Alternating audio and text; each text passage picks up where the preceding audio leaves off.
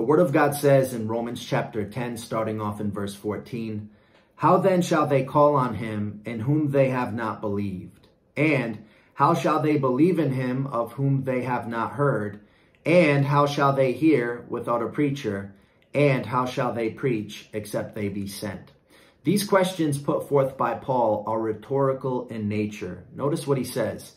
How shall they preach except they be sent? Now, the obvious answer is they can't, and that's his point. How shall they hear without a preacher? They can't. How shall they believe in him of whom they have not heard? Again, they can't. Notice this. How then shall they call on him in whom they have not believed?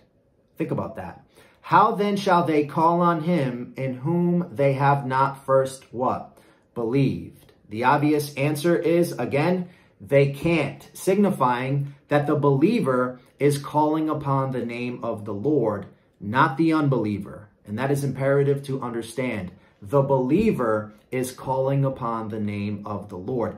Faith precedes confession, and faith is what makes a man righteous, meaning that the saved man is calling upon the Lord for salvation, for deliverance. And this is why Paul distinguishes between the righteousness resulting from faith with the heart and the salvation resulting from confession with the mouth. Watch this. If believing precedes calling, and it does, and believing is what makes a man righteous, and it does, then the righteous man is calling upon the name of the Lord. Don't miss that. Calling upon the name of the Lord is an activity indicative of the believer, the righteous, the saved. I'll say this again. If believing precedes calling, if faith comes before confession, which it does, and believing is what makes a man righteous, then the righteous man is calling upon the name of the Lord.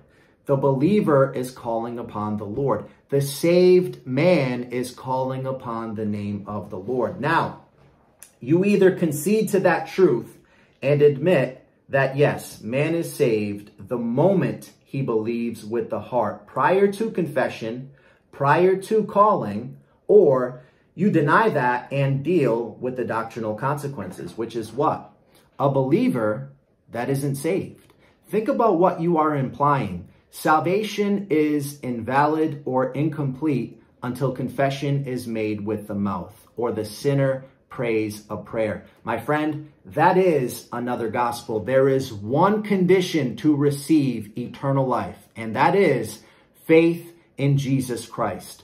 Believe on the Lord Jesus Christ, and thou shalt be saved, and thy house, period.